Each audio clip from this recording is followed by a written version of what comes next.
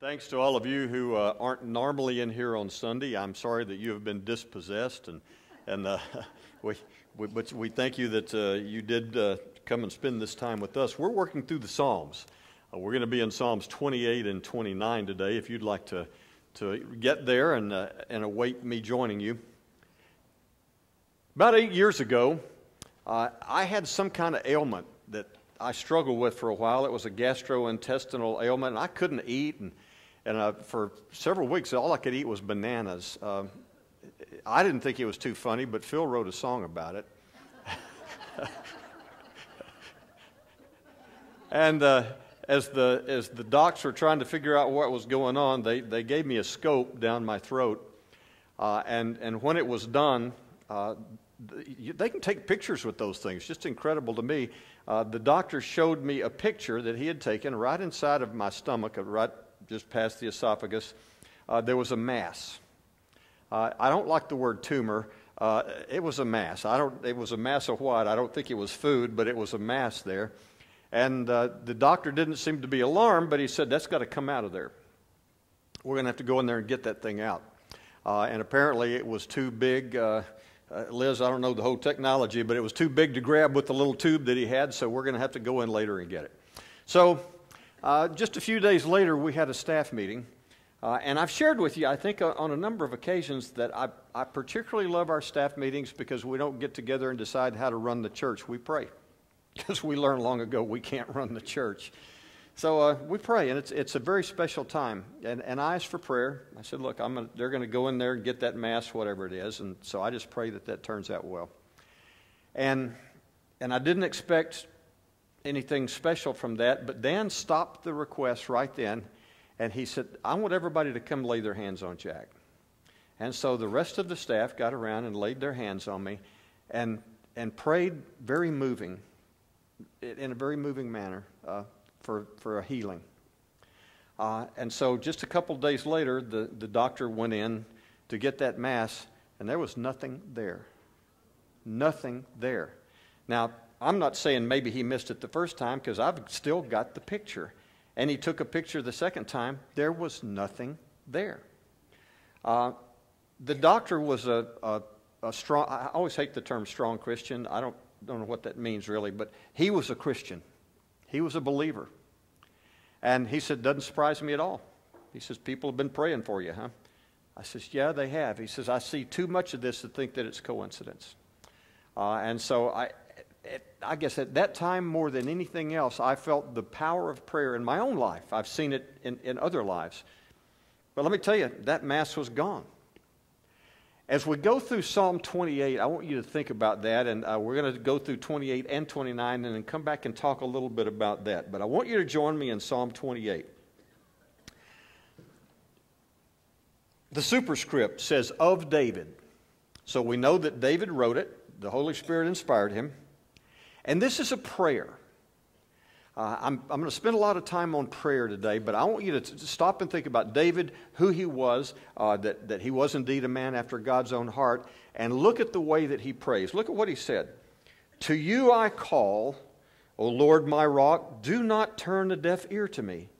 For if you remain silent, I will be like those who have gone down to the pit. Hear my cry for mercy. That's an interesting prayer.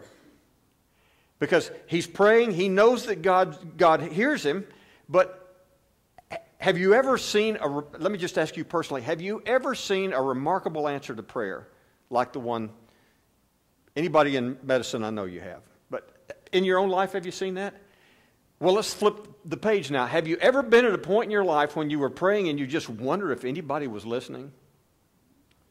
Oh, I'm the only one, huh? You know that feeling, how frustrating it can be? Here's David, and look what he says. Do not turn a deaf ear to me. And then he says something that's really quite remarkable. For if you remain silent, in other words, if you don't respond to this prayer, then I'm going to have to assume that I'm going to be like one of those who've gone down to the pit, those who don't believe in you, those who are not your children. And I don't want to see that, because I am. Hear my cry for mercy as I call to you for help, as I lift up my hands toward your most holy place. So he's approaching the throne of God. And it's kind of interesting because as opposed to some of the prayers that I've heard in my life, he's not demanding that God hear it. He's pleading with God to hear it. Please, Lord, find me worthy. There's nothing in and of myself, that is, but please find me worthy to hear my prayer because I'm lifting up my hands. We're going to talk about lifting up hands a little bit later. Woo-hoo. Do not drag me away with the wicked, with those who do evil, who speak cordially with their neighbors, but harbor malice in their thoughts. This was kind of he chased an interesting rabbit here. Once again, like last week, he's not necessarily saying, thank you, Lord, that I'm not like this sinner over here. But here's what he is saying. He is saying, you know what, these are the types of people that I think you don't hear their prayers if they pray at all. Because their hearts aren't right. They speak cordially to their neighbors, but they have malice in their hearts. Repay them for their deeds and for their evil work. Repay them for what their hands have done and bring back on them what they deserve. Now, this is an imprecatory prayer. This is one where, and we struggle with that a little bit because that's not golden rule-ish. You know, we don't want to wish harm on our neighbors. Like Jordan said one Sunday night, you don't want to wish that your enemy dies peacefully in his sleep, you know. But here David is saying, you know what, I'm praying for justice. These people who are evil people, I want to see them get what they deserve. But here's what's interesting about David. He doesn't pray, Lord, don't give me what I deserve. He prays the same, Lord, give me what I deserve. Since they show no regard for the work of the Lord and what his hands have done, he will tear them down and never build them up again. He's not, the imprecatory prayer is not necessarily that he's just calling for fire and brimstone to rain down on the evil. What he's saying is that I have confidence, Lord, that you are just, that you are fair, and that you're going to treat me fairly just like you're going to treat those who don't obey your laws. Then he kind of takes a turn here, and in the middle of the prayer, he voices confidence that it's going to be heard, that God can do what he says he can do, and that he will hear him. Praise be to the Lord, for he has heard my cry for mercy. The Lord is my strength and my shield. My heart trusts in him, and I am helped. My heart leaps for joy, and I will give thanks to him in song. The Lord is the strength of his people, the fortress of salvation for his anointed one. Save your people and bless your inheritance. Be their shepherd and carry them forever. So look at the form that this prayer carries. He's saying, Lord, please hear me. I'm come to you in earnestness. I come to you in humility. And here's what I ask for, mercy. I want you to notice he says mercy a couple of times in here. And that's important because he's not asking for justice. Because he knows what he deserves. But he's asking for mercy. Remember who's speaking. This is the king. You know, I say this a lot, but I'm always struck by the fact that this is a person who could tend to be very egotistical, who could be very full of himself and think he deserves things because he is, after all, a man after God's own heart. But this is why he's a man after God's own heart, because he asked for nothing but mercy. And then he expresses full confidence that God will give it to him, because God's promised that he will. I want to leave us there and come back and finish the lesson a little bit later with that. So bear with me if you will. Psalm 29 takes a completely different turn. And I want to kind of set the stage for you because you might have been in a similar circumstance. I went on an outing one time with my father-in-law. Bud, you probably remember this. But we went down to the Frisco River. And to get there, you have to have four-wheel drive, a jack, and a shovel. And it takes a long time to get down there. And we'd fish and we slept in a tent. And one night came a storm. It was the most incredible storm I think I've ever sat through, because I wasn't in my bedroom. I wasn't in my living room. I was in a tent. And when you're in the bottom of a dry wash in New Mexico in a tent, things can get a little dicey. And the lightning show in the desert sky was incredible. And it was almost one solid roll of thunder for hours. In other words, there wasn't just a big crack. It was just rumble, rumble, rumble, rumble. And lightning was flashing and rain was pouring. And you've heard before that if you touch the side of the tent and water can get in, it really didn't matter because water was just getting in all over the place. And the tent, I thought it was going to come off the poles. And right after all this started, I got sick. I got really sick. And to put it delicately, I was throwing up and other things. And you don't want to be doing that in a tent, right? Bud really appreciated that. And so if you're going to be doing this, the only place to be doing it's outside. Well, it's raining like crazy. I don't know that I've ever been more miserable in my entire life. But and by the way, he had to drive me out of that dry wash in the middle of the night. I was so sick. But during all that, you can't help but notice the power and the majesty. And why it's magnified when you're out of doors, out in the New Mexico wilderness, I don't know. But I was in awe of the picture that God painted. David did the same thing in Psalm 29. So kind of set the stage and watch. At the risk of quoting Gomer Pyle, I could just say, golly. And that's what David's doing in the 29th Psalm. So the 29th Psalm is a praise. It's just a praise to God. Ascribe to the Lord, O mighty ones. And I hate to stop you with minutia right here, but who is mighty ones? Don't know. Heard a lot of speculation about who that might be. We really think that it's angels. And I don't know why we would have to tell the angels to praise, because that's what they do, because that's what they were created to do.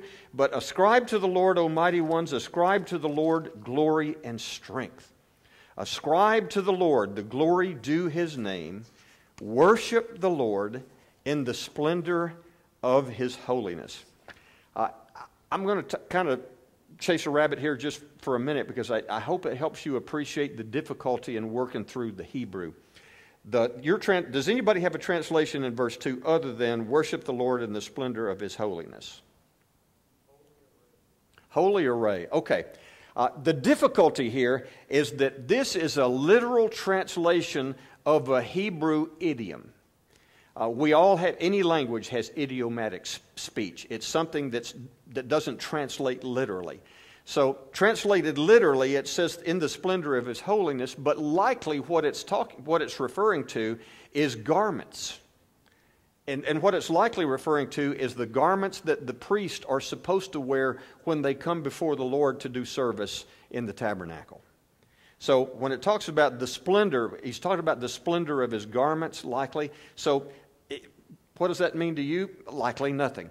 But I want you to know sometimes the difficulty in any translation, because as I said before, any translation that you get, if you're not reading the Hebrew, is a commentary, because it's that interpreter's commentary on what he thinks the Scripture says. Here's the word picture that I love that he paints here. The voice of the Lord is over the waters. Does that sound familiar to you? In Genesis 1, what hovered above the waters? The Spirit hovered above the waters. So here in God's creation, his voice is over the waters. The God of glory thunders. The Lord thunders over the mighty waters. The voice of the Lord is powerful. The voice of the Lord is majestic. The voice of the Lord breaks the cedars. He breaks in pieces the cedars of Lebanon. That doesn't mean much to us, because cedars are just nasty water-sucking trees to us that give you allergies. The cedars of Lebanon were the largest and most impressive trees that anyone in this part of the world had ever seen before. Think of it as redwoods, okay? The mighty redwood, and look what he says. The voice of the Lord breaks the cedars. He breaks in pieces the cedars of Lebanon. So it's likely, our commentators for centuries have thought, including Charles Haddon Spurgeon, that probably David was inspired by a storm that he saw dance across the Middle East at this time. And as you look at the geographic postings that we're about to see, it's quite possible that that's what happened. But he's seeing God writing his signature in the sky and lightning. He says, look, he breaks in pieces the cedars of Lebanon. He makes Lebanon skip like a calf. What does that mean? Better translation is leap. He said, he's shaking. He is shaking Lebanon. The very cedars are breaking into pieces, and he's shaking Lebanon like a calf. Sirion, which is Mount Hermon, which is right on the border between Lebanon and Syria, as we know it now. He makes Lebanon skip like a calf, Sirion like a young wild ox. If you've ever seen a calf, have you ever seen a calf dance? Okay, you know what I'm talking about? That's the mountain shaking like that must have been an incredible storm. And so he sees the storm pass over Lebanon and into Syria. The voice of the Lord strikes with flashes of lightning. The voice of the Lord shakes the desert. The Lord shakes the desert of Kadesh. Now, Kadesh is in Syria. So we've got this storm that has passed from east to west, from Lebanon over into Syria. And as David's watching this off in the distance, he's got to marvel at what the power of God who could write that thing across the sky. The voice of the Lord twists the oaks and strips the forest bare. I don't know how many of you just watched the news this last week about a couple of tornadoes set down briefly, but did you see the one in Bertram where it actually picked up a house, and they said that house was so well constructed that it literally picked it up off the foundation, off the piers, and moved it about 100 yards. The house was still, for the most part, intact. But think about the power that it takes to strip an entire home from its moorings and move it 100 yards. That's what David was watching. And that's what, when he said, you know what, it twists the oaks and strips the forest bare. All in his temple, all cry glory. When you stop and think about that, we read about God in his home, in heaven, and how the heavenly host, how the angels, how we're going to react in the future. What will we spend eternity doing when we're there? Praising Him. Praising Him. And even in the midst of this storm, all in the temple, the seraphim, you know, the angels, what are they doing? They're crying glory. The Lord sits enthroned above the flood. He is enthroned as king forever. The Lord gives strength to His people. The Lord blesses His people with peace. I hope that gives you an insight into the heart of a man that is described as a man after God's own heart. Because he can sit and watch the storm dance across the Middle East over in the horizon and do pretty much what I did that night up on the Frisco River, and when all you can say is, golly, he's just a little more eloquent about it. And one of the last things we did before we left New Mexico is to watch a sunset. And they're about as pretty as they get there, and think, you know, God painted that. What a mighty God we serve. Back to Psalm 28. Verses 1 and 2.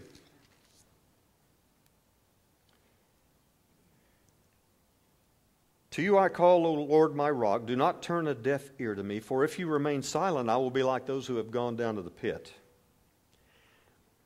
One of the things that I spend a significant amount of time talking to people about is knowing God's will. They want to talk to a pastor about that. And quite often people say, it seems like my prayers never get past the ceiling. We mentioned earlier, we've all felt that, I think, at one time or another. And I want you to know that God answered my prayer for healing in an obvious and miraculous way. But sometimes it seems like God goes silent. And what I love about David is that he is brutally honest in his Psalms. I think that's one of the reasons God loved David so much. He was just brutally honest. And he said that if God didn't answer, it was his own fault. It was David's fault. He said, if God's not answering, it's his own fault. I'm going to switch gears just a little bit now and talk about cell phone reception.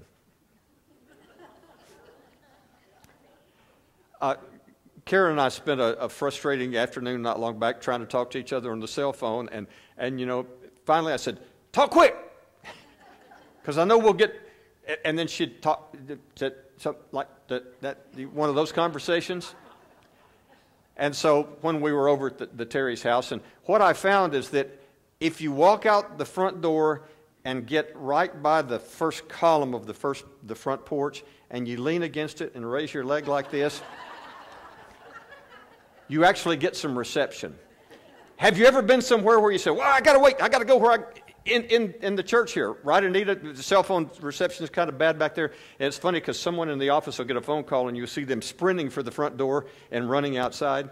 A little bit's because you don't want people to listen to your conversation, but you got to get some reception. Have you ever done that? You got to get cell phone reception. I want you to think sometimes of prayer in that same vein.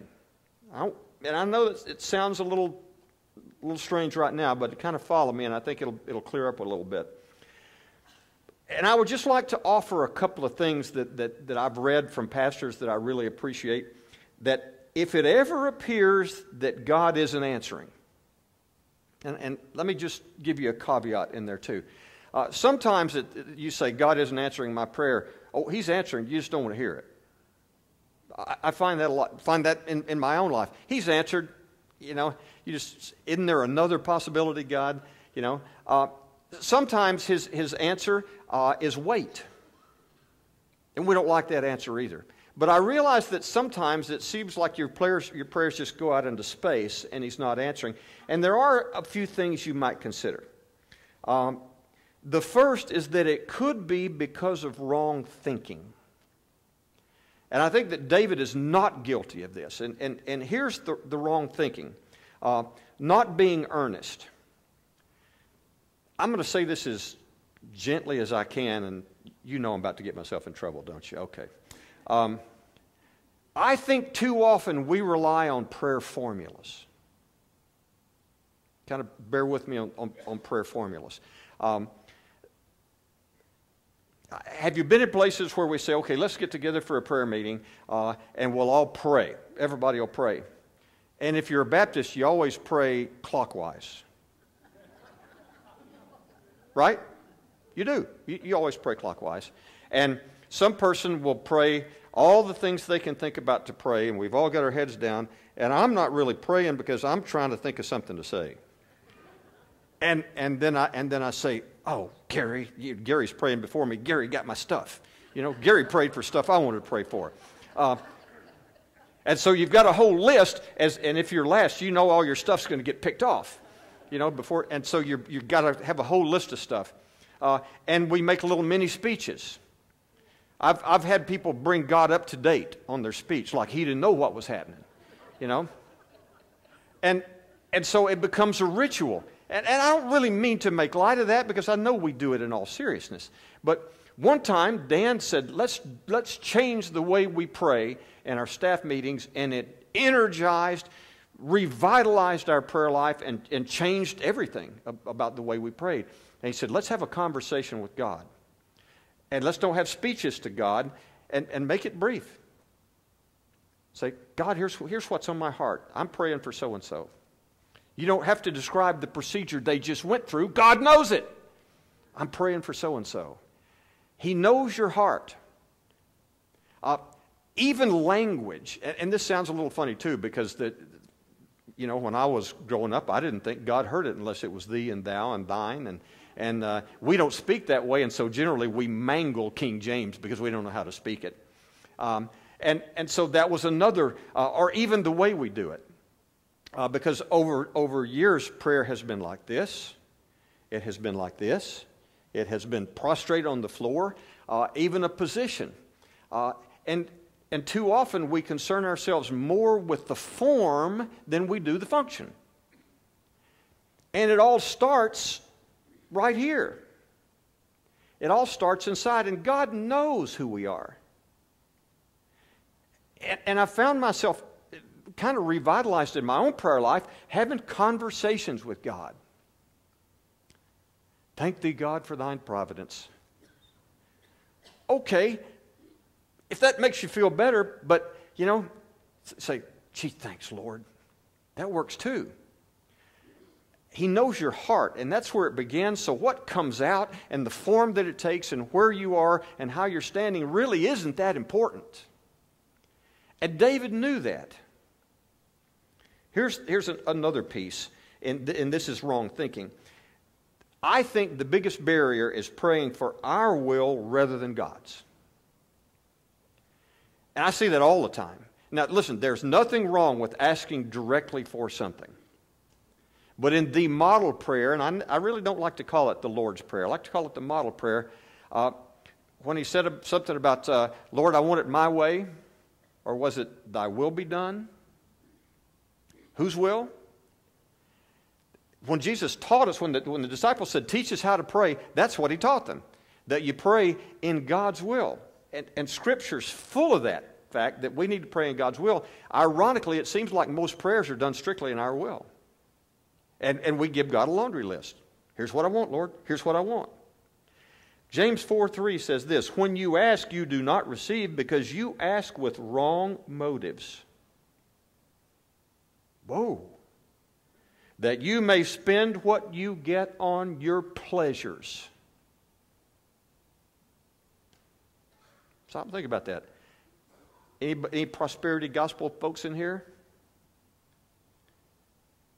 Praying that God gives you a Cadillac is just so bad on so many levels. Lord, I want your will for my life. That's very simple. No problem with asking specifically for something, but you always ought to tie it to one thing. What's that? I want to pray for your will. But if it's not too much to ask, that's okay. Here's something else that I've been guilty of. Praying without believing. Have you ever prayed a, well, it wouldn't hurt prayer? Well, nothing else to do. It wouldn't hurt. I've had people say that, actually. Shall we pray? Yeah, it wouldn't hurt. Boy, that kind of overwhelms God. James 1, verses 5 through 8. If any of you lacks wisdom, he should ask God, who gives generously to all, without finding fault, and it will be given to him. But when he asks, he must believe and not doubt, because he who doubts is like a wave of the sea, blown and tossed by the wind. That man should not think he will receive anything from the Lord. He's a double-minded man, unstable in all he does. So this, you've heard winging a prayer or wishing a prayer. Well, it wouldn't hurt, What are you going to accomplish with that? Because where does God look? He looks on your heart, and he knows what you're praying and why you're praying and how you're praying. And if you're thinking, well, the chances aren't 1 in a million that this is going to work out, but it sure wouldn't hurt to cover my bases. That's powerful. Let me tell you, I had 5 people lay their hands on me and pray that a mass would be healed, firm in the conviction that if God wanted to do it, he'd do it. That he could do it. Doesn't mean he had to. He was not bound to. But they were firm in the belief that he could do it. In just a few short verses, David declared 3 reasons why God should answer his prayers. And I want you to stop and think about this, and I like to try to apply it to my own life. Here's what he said. First, I come to you in humbleness, asking for mercy. I come to you in humility, asking for mercy. Do I have any standing to demand anything of you? No. Do I have any right to ask anything of you? No. You heard Dan's message this morning. What's my righteousness? Filthy rags. And that's how David came to God. I come to you asking for mercy. The second thing was kind of interesting. My enemies don't respect you like I do. So when I come to you for mercy, I want you to know this. I believe that you will answer my prayer. And I believe that you want what's best for me. I might not always understand it. And the third thing is this. I kind of like this. And if David were here today, I think he'd say it something like this. Hey, I'm one of your people. You're anointed one. And I could really use some help down here. And I think that's how I'm trying to pattern my own prayers here. Say, Lord, I could use a lot of help. One of the things that we did this year that we didn't emphasize, I think, as much as we should have. But I want to really emphasize it more next year. And that's that we had a group of, an army of prayer volunteers, prayer warriors, who were given names for whom they were to pray. They were given these names. Talked to Priscilla before the class, and she told me about that she had prayed this last week. And I had just told her that I had never seen a Camp Crestview. This is my 13th. Do you get credit for 2 when there's 2 weeks? So this is about 25 now. Okay. But I've never seen a camp where I saw as much evidence of the Holy Spirit moving. Cheryl had, 12 out of 13 of her kids come down and make professions of faith. I saw a spirit among the kids, a spirit among the workers that I just haven't seen before. And I could say, well, it's lucky it's been a great year. I don't think so. I think we had an army of people praying for that. You know, Pringles cans are fine. Cookies are great. But prayer, wow. So if I look at David's pattern and say, if we truly approach him in humility and expect that he can deliver what's best for us and ask for his will to be done, that's the best way to start. And when we do that for Camp Crestview for week 2, hide and watch what's going to happen. Heavenly Father, I thank you for your word. I thank you for your speaking through a king so many years ago, words that are so applicable for us today. I thank you for these who come to study that word, and I pray, Lord, that it would flower in their lives, that the time that we spend in prayer with you be earnest, and that we pray, Father, for your will to be done in our lives and your will to be done in Camp Crestview, and that you use us in any way you can. As we go our separate ways today, please help us to remember that we are, as always, people sharing Jesus. Amen. Please find someone you don't know and say hello to them.